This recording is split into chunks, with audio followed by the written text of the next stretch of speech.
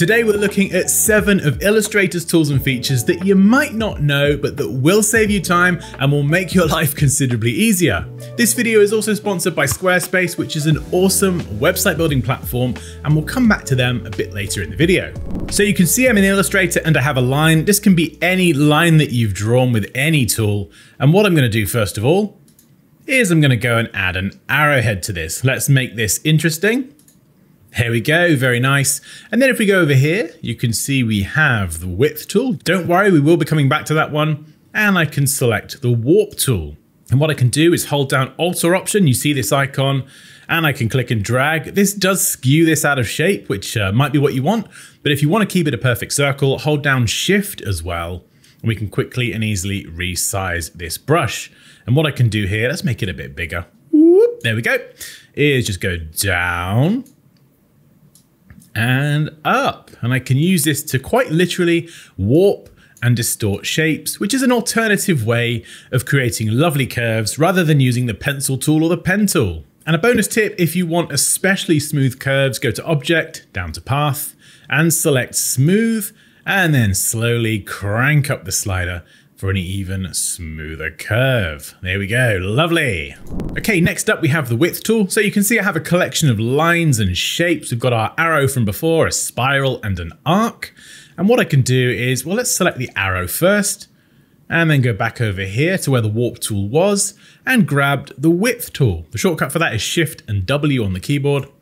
And what this enables us to do is click along any point on a path and click and drag to make this thicker or thinner. So we could thicken this up here and we could change the end and make the arrow thicker like so, or we could bring that into a tapered point. And this is a great way to control the thickness of a stroke at different points. So we could go back over here, maybe make that a bit bigger. And something we can also do is hold down Alt or Option and then click and drag to only change one side. As you can see, that looks awful. So let's undo that. And if we look at it in action on these two examples here, what we can do is we could make this a bit wider here and then make this inner part a bit thinner. And the same with this. What we could do is for the arc, we could go and add, where are you? No, not there. That same arrowhead, Shift and W, and then make it thinner this end. No, Dan, thicker. And in fact, we could even round off the stroke. Let's round off that cap. And on that end there, we have a nice rounded tapered point. Right, next up we have the rotate tool. Now this might sound like a very simple tool. Yes, you can use it to rotate things. But if you have something like a snowflake, for example, what you can actually do is just create one piece of the snowflake, as you can see here. And if we go and grab the rotate tool, the shortcut for that is R on the keyboard. What we can do is, well, first we will need to select this one piece of snowflake, then press R, and I'm going to click on this bottom point here, hold down Alt or Option and click. And this will bring up this window. Let's move it out the way.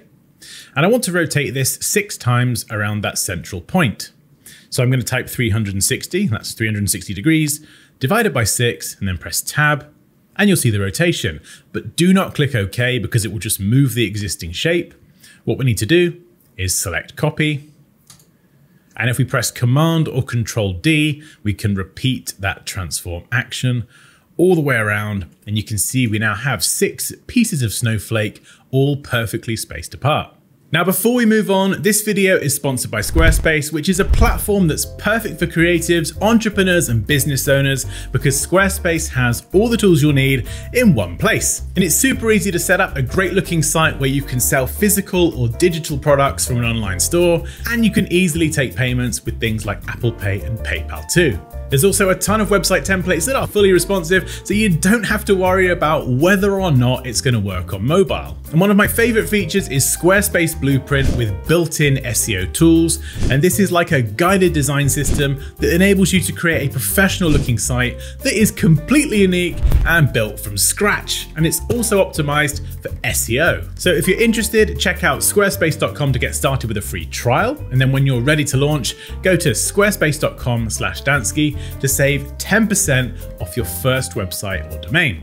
Right, this next one is super simple and super useful. So you can see I have a circle here. This can be any shape you like. if you click and hold on the eraser tool, you'll see the knife tool, and you can click and drag and it will kind of try and draw a smooth curve, and this will quite literally slice the shape into two pieces. But of course that is awful, so let's undo it and go back, grab the tool. What we can do is hold down Alt or Option, and we can click and drag to slice in a straight line. So we'll slice a bit off there, we'll slice a bit off here as well. And if you want to slice perfectly horizontally or perfectly vertically, that's easy too. Just hold down Alt or Option and Shift, and we can slice horizontally. Yeah, let's slice it vertically as well. Swing, there we go. Deselect everything, and now we can basically pull this apart. So that is a really quick and easy way to slice up one shape into lots of little shapes. Look at that marvelous design there. Very good, Dan, very good. Right, so this next one uses a tool that I have rarely used, if ever, and that is the measure tool. So if I go over here to the eyedropper tool, click and hold and select measure tool. It's basically a ruler.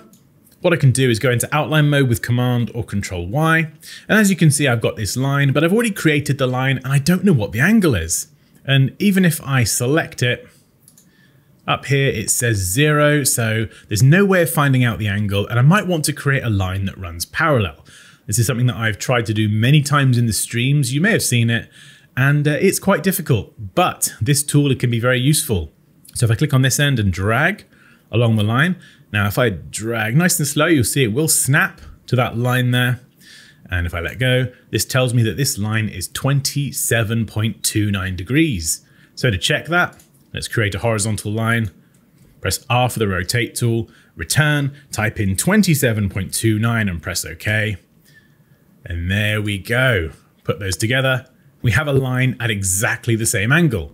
Now again, this next one is a tool that I use very rarely, but if you do need to do this with it, it can be very useful.